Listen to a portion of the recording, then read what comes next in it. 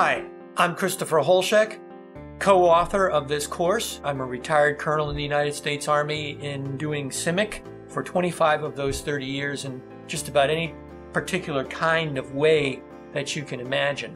So I was very fortunate to have served in the United Nations in both civil and military capacities. I draw a lot of my insights based on that, but also in other places. And a lot of the insights of CIMIC officers I've had the great privilege of serving with, both in and outside of the United Nations. So I hope what we put together here is of great use to you, and we look forward to your comments to make the course even better.